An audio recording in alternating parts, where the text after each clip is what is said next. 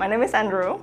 I am a multidisciplinary artist based in Bali, born and raised in Jakarta, and then I moved to Singapore to study. So I did my study and I worked in Singapore for a bit. I work in the media and I travel around for a bit, and I fell in love in Bali and decided to move to Bali. How did I decide that I want to be an eco-conscious artist? Well, you realize all of this like environmental problem that we're facing right now. And obviously, as we grow older, it's our responsibility to be more aware, taking action and becoming like a greener person than the society we were brought up to.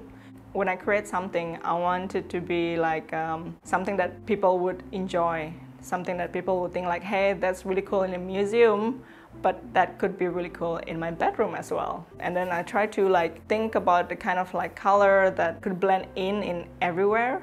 So I try to be like a bit more toned down and trying to think about how is it going to affect the interior design of the house of the buyer. I want my art to be able to make them feel like they're cozy at home. So why did I decided on the shapes and the lines that I chosen? I just kind of find a way to make it as minimal as possible because I like minimalism visual art as well. Like a simple shape like as a circle or like as a square is there everywhere. At home on your TV, your laptop is rectangle, your phone is rectangle, the mirror that you see is rectangle, so it blends in like everyday like lifestyle.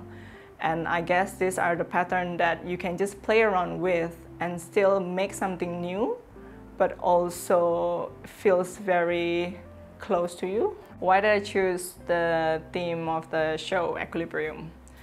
When I was finding like a word to describe it, I think the best way is to find like a balance between both worlds. Because when I play with things, paints is different world than macrame world, and how can we like combine them together and find a balance in it? But also in this show, I collaborated with like a couple of other artists. So I'm just trying to find them together because they're such an inspiration to me.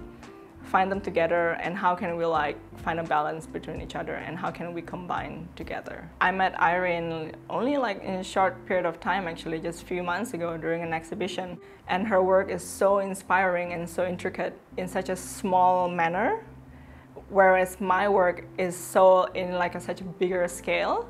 But the color, her color is so contrast compared to my color that is so faded away. But somehow we click in the middle and then we connect as well. And then I was just in love with her work, with her personality, which is the total opposite of me. And like just finding the balance in the middle, I think that'll be pretty interesting. My piece that I collaborated with Platform Dance Company is inspired by them actually. They're so cool and they inspire me to like, okay, what can I do with them together? Like how can we find the balance, the equilibrium of each other? You might not be able to do something by yourself, but like if we're doing it together, we might be able to do something. As we grow older, we always have a saying that you should be like a kid again. Like we want to go back as being a kid again, but we just never do it. So I guess we just have to like be open-minded and try to learn, asking people, like talk to people and see what can we do together, you know? So I think I want them to go back home and feeling curious and feeling like there's so many different options and possibilities out there that we just have to be brave enough to go for it and just do it.